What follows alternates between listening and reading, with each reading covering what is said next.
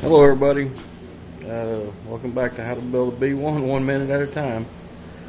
Bob's off, went to Broken Arrow, Oklahoma. I think next week he's coming down here and we're going to start molding these spars. But I got this one finished. Just got to start putting some wax on it and get it ready to mold. But I got the trailing edge put on it.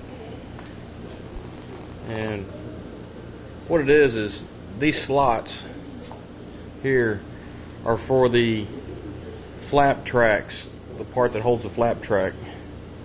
So they'll go in here, and this whole deal is going to be laid up out of carbon.